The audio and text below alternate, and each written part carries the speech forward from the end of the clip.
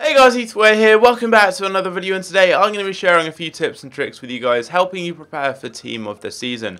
The promo starts on Friday with the most consistent, and from then on we're going to have over a month of consistent content. Every single week there's going to be a new Team of the Season squad, loads of big players, the market's going to crash massively, and you guys need to be prepared. You need to go into the promo liquid, and that means having the majority of the equity in your club in the form of coins rather than players. And that's going to allow you to get the best out of what is probably the best promo of the year. You'll be able to open loads of packs, do SBCs, and try out some of the amazing new blue cards. So we're going to start off just by looking at my transfer list. I want to show you guys some of the players I'm selling here. You may be surprised. Dutch cards, for example, are going for loads right now. It's because of a weekly objective. You need to score with Dutch players in rivals to get a foot swap player.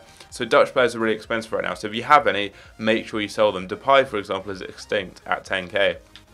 And what I've just been doing is looking through my club for random players and just checking the price of every card in my club, and loads of them are going for just a really surprising amount of coins, and I wouldn't really know about that if I hadn't checked. I'm also selling fitness cards. There's only 2 here, but that's because I've sold a lot more. They're the only ones that hadn't sold. The only cards I'm really keeping are SBC cards. Not the actual, obviously, like cards you get from an SBC, but cards that are useful for SBCs. So 85s, 84s, and 83s. And that's just because they have no real value right now because there aren't many SBCs requiring them. I'm hoping we're going to have like guaranteed Team of the Season SBCs, maybe guaranteed Team of the Week SBCs as well. And with those, these cards will rise up in price. So these are the only cards that I'm really keeping. And these are all duplicates of just cards that I've already packed, that I already have in my club. So they're the only cards I'm really kind of recommending to you guys to keep, cards that have any value. If you look in my club right now, I've got just some random like discard price informs that I've packed over the past week or two from doing the League SBC grind. So these cards there, again, they have no real value right now just because there's not much demand for them, but hopefully there'll be SBCs that require these in not too long, and they'll go up a little bit in value. The only expensive player I have is David De Gea, simply because he's pack board and I use him in my main team. I did actually originally sell him, but then I packed him again and I thought, why not keep him, because it's quite cool now that I have a full first owner squad. He fits in there. But apart from that, the only other cards that I have in my club of any value are cards that will be useful for SBCs when they are released. So I think we're almost definitely going to have guaranteed Team of the Season SBCs, and these cards will go up massively in value when they are released. And right now they really don't have much value at all. A lot of these are going for like 1 or 2k. I've got 82s, I've got 81s, I've got these types of cards there, and the only reason I have these is because of League SBCs. Currently I'm completing so many League SBCs. Every day I'm probably completing another 1 or 2, doing the big leagues like La Liga and the Premier League, and the minor leagues, getting all of them done and getting loads of packs together and making a lot of coins from that.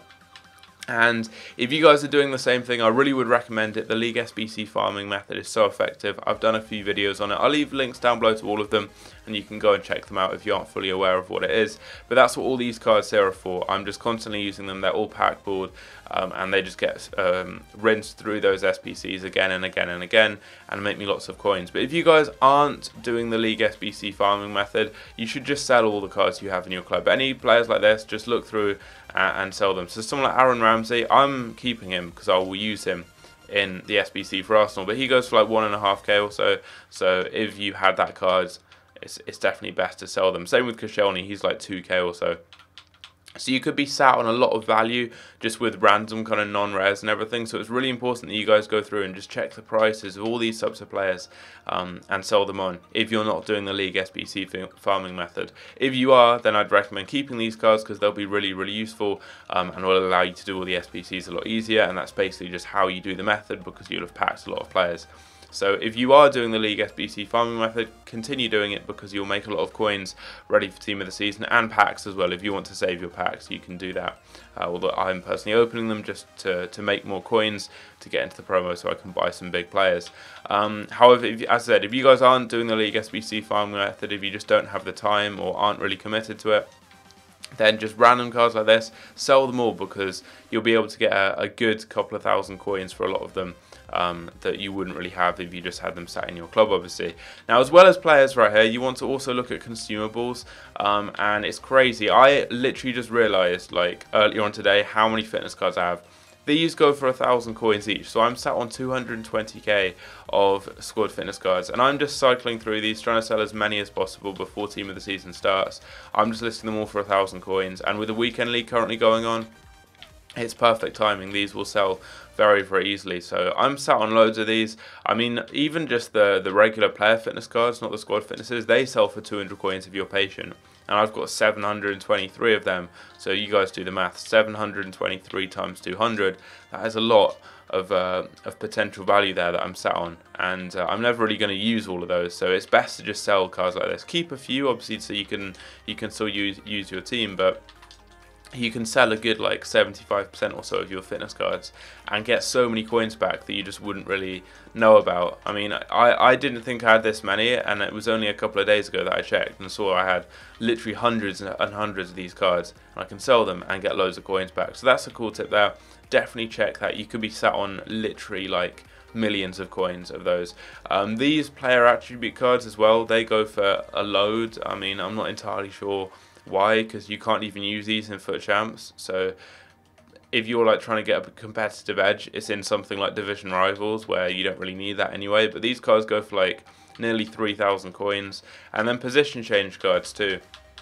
Lots of these just randomly go for a ton of coins. Like look at this, cam to centre forward is like 4k. So I'm going to sell that now. I mean, I tend to keep a lot of these just because they're useful when you're doing League SBC farming, to do some SBCs like Huesca, for example, a little bit cheaper. But some of these position changes are extinct even. I'm not sure which one it is. I think it's like centre forward to cam, but that goes for loads. But as you can see, loads of these are going for several thousand coins. So again, check your club, and if you haven't throughout the year, you'll probably have a lot of these already here, which you can sell on and make an absolute ton of coins from. These healing cards as well also sell for a couple hundred coins. And then chemistry stars too. Hawk and Anchor are nearly 1,000 coins or so. I think Anchor's about 1,000, Hawk is like 600 or so. And then you've got Hunter, Catalyst and Shadow too. They're really, really valuable. Look at this, we've got some Hunter chemistry stars here. And they're going for about 4.5k. So again, you could easily have like 10 of these in your club if you haven't checked throughout the year. And that's so many coins that you could just be sat on without really knowing about. Anchor chemistry style here, that's like what, 800-900 coins. And given that I'm not buying anyone new for my squad for now, I don't need these chemistry styles. Earlier on in the game, when I was constantly kind of getting new players, trying them out, I need these. But nowadays, like, I've got a good team, or a very good team, and it's not like I'm needing to apply new chemistry styles to them. They've had the same chemistry styles for hundreds of games, so these are basically just pointless. I mean, I might keep a few because going into team of the season, I'll be trying out new players and packing new players too, so they'll be useful for some of them, but on the whole, like, I'm not going to need about 90% of these cards, so I can just sell them and get the coins together. So that's definitely something I'd recommend. Shadow as well goes for loads of coins, pretty similar. It's about 4k here. I mean, they go for more when there's like new cards, so team of the season, you'll see these cards go up in price because people will be buying them for the new cards they've got. Same when rewards come out, you see these cards rise up a little bit in price because people might get new players from FUT Champs and want to try them out and use chemistry styles. So check chemistry styles, definitely would recommend that. Club items as well, you can just go through and quick sell loads of these. Like, they go for about 50 coins, all the rare ones, which may not seem like much, but a lot of you will have literally hundreds of these cards. So if you quick sell all of those, you're making thousands and thousands of coins back. And some of the cool ones and ones from big clubs also seem to sometimes sell for like 200 or 300 coins. And if you look at the silvers too, check the silvers with your club items. Like, you might have some cool badges or kits, and sometimes they go for like 5k or so. I don't think any of these are particularly valuable. I didn't mean to send that over there. But like, how about this? It's got a devil on America de Cali there. That's like a 700 coin like just random badge there. I'm going to put that as my current one because that's fairly cool.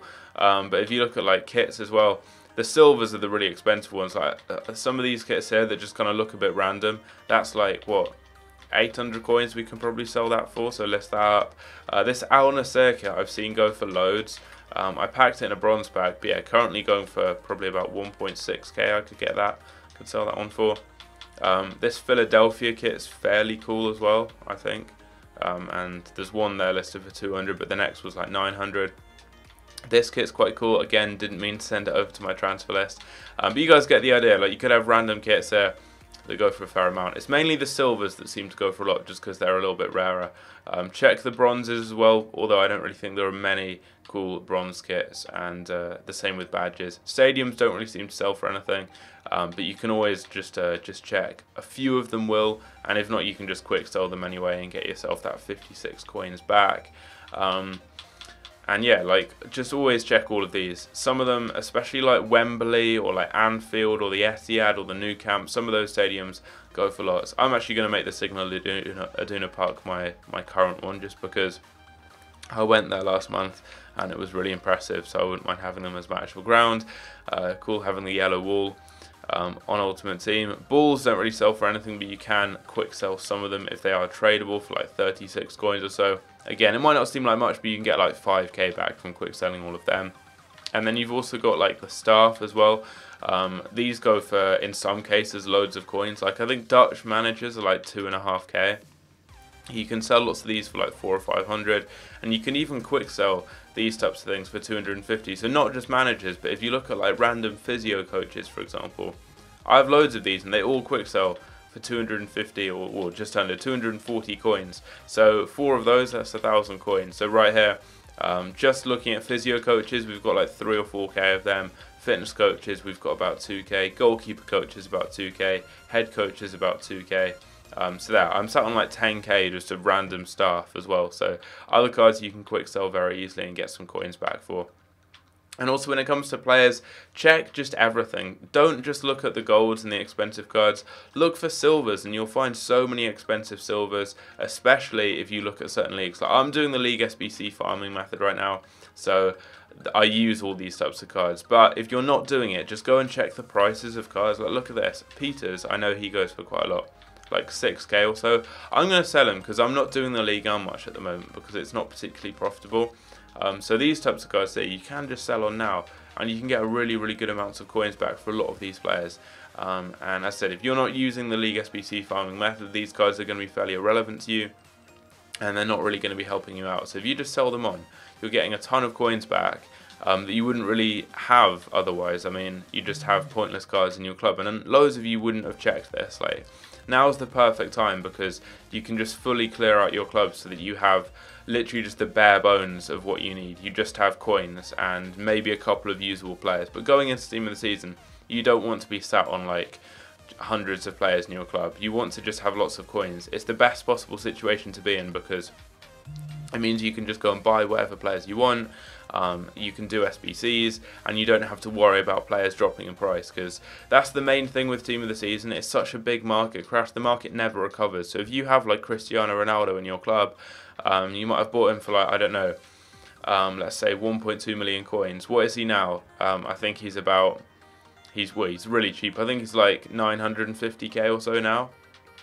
And he's probably going to go down to like 700, maybe lower, during Team of the Season. Like, if you guys just sell a card like that, now you've got the coins, and you'll be able to buy the card back cheaper during Team of the Season if you want. Like, you can get someone like Ronaldo for a much better price, or whatever high-end card you happen to have. If you sell them now, you'll be able to buy them back at a better price during Team of the Season. But also just selling all these types of cards there, like, it may not seem like much individually, but when you're selling like loads and loads, probably hundreds of these random cards there, whether that be silvers or consumables or like coaches and kits, it all adds up. And you could easily end up getting yourself like a couple of blue cards, or open some packs, or if you have enough of these cards, like if you've opened loads of packs this year, you could easily be sat on like enough coins to maybe get yourself like an icon or Cristiano Ronaldo, or get yourself like half the way towards completing an icon SBC. So selling all these types of random cards in your club is really good, and it's something a lot of you guys just may not have been entirely aware of. Like, obviously you'll all know you've probably got players in your club, but a lot of you may have just forgotten, and may have forgotten to check. It's something that people do every now and again. They check their clubs, see what they've got. But sometimes, like, you never know, you could have really expensive players. La Liga has some really expensive ones. Like, if you have Huesca players, some of them are like 15k. Same with Rayo Vallecano, same with Utrecht. There are some teams that have really expensive players.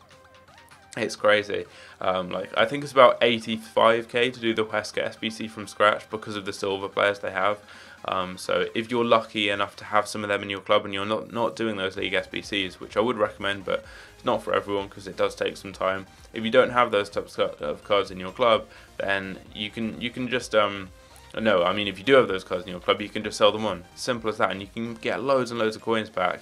It's crazy, and like a lot of you guys may not have known that. You may have just thought they were random, kind of irrelevant silvers. But if you sell them, you can make so many coins. Like, look here, we've already sold a fair few of these cards for a nice amount, and I have so many more things to sell on. Like, I'm still clearing out my club, and I've got thousands more items to sell. This is the current team I'm sat with as well. It's untradeable, apart from David De Gea. That's another tip. For the moment, just go with an untradeable team, at least until we're like a week or two into team of the season. Then you can buy back your team at a better price, and you can then compete in FUT Champs to hopefully get some guaranteed team of the season packs. That's what I'm hoping. Hopefully blue cards are going to be in rewards, because team of the season, or team of the week rather, is going to be fairly dead because all the major leagues will have ended or will be close to ending. The Premier League will have ended by the time team of the season's out, for example. So we're not really going to have that good packs from rewards. So hopefully we're going to have some team of the seasons in there, and then you can get back into playing FUT Champs and getting the rewards. But for now, I'd recommend just selling your team. Hopefully, when you're watching this, you'll have already sold your team. I've been saying to sell your team now for months, and prices have dropped down massively. So hopefully you've sold your team. Hopefully you're ready for team of the season. Hopefully these tips have helped you out. Just try and get into the promo liquid with as many coins as possible, and you'll be good to go. But anyway, I hope you guys enjoyed this video. Leave a like, subscribe if you're new around here, and I'll catch you later. Take care.